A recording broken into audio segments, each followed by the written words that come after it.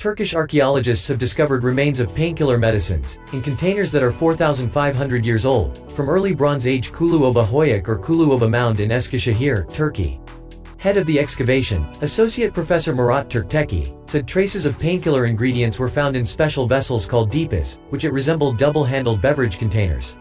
According to Ismail Tarhan, Associate Professor at the Department of Biochemistry, the painkillers were prepared from green leafy plants, poppy, and olive oil.